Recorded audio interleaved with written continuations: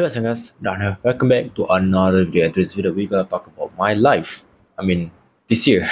Alright, let's talk about 2022. What have I done in this year? Nothing, absolutely nothing. Aku ada script depan ni, but aku tulis aku nak baca. Aku just, talk about the point lah. Why aku tak upload. TSMY, aku kerja. Lepas SPM tu kerja.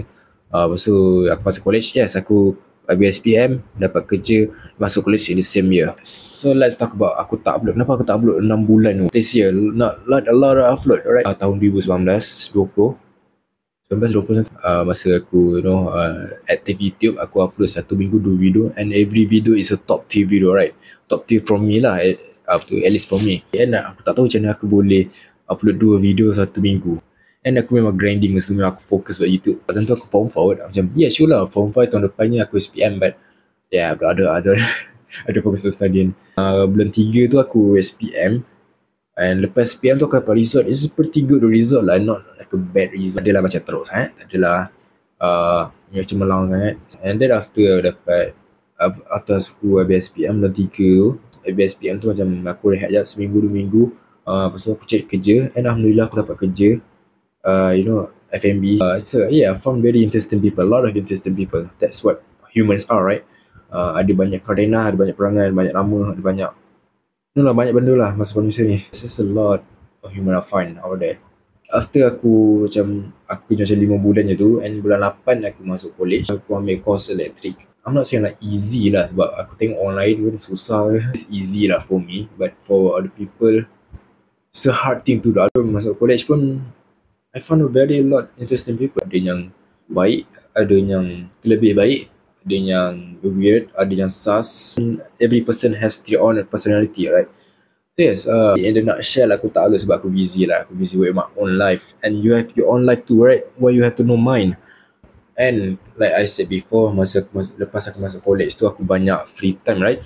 Why aku tak upload video masa tu? Kalau kau tengok dekat aku punya sekarang hard drive tu, dekat dalam hard drive aku tu ada banyak recording. Lagi-lagi yang hard drive ni,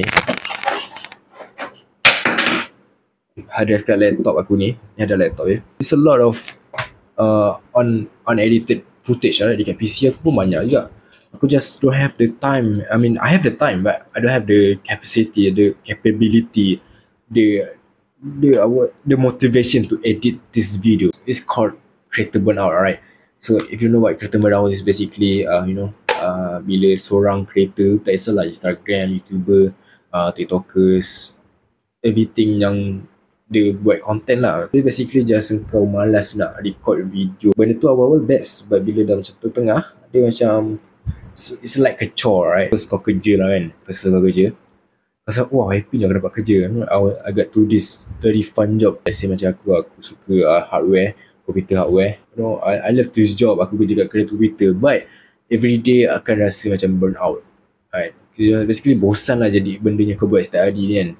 Yes, that's what am I feeling right now. Bukannya aku saja, orang lain pun sama, YouTuber lain pun sama, ada creator burn out. First time aku buat YouTube lah kan, just very motivational, very motivational lah. Macam aku, wow, want to make YouTube every day of my life, but in the end everything doesn't even matter, bro.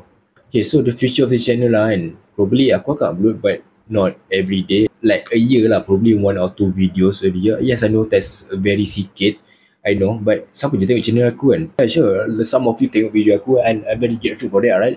I'm very grateful for that. Actually, aku tak kisah pun berapa banyak views aku dapat. Aku just kisah ada orang tengok video aku and don't enjoy. Tak kisahlah apa. Walaupun seorang yang tengok, seorang pun budak kecil pun dan tak faham pun apa yang aku cakap, but dia tengok ketawa, I'm very happy for that, right? So the future of the channel probably not a lot of video lah kan.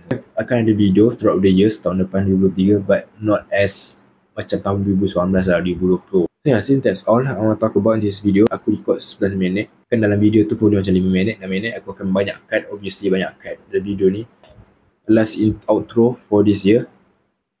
Have a nice day and goodbye.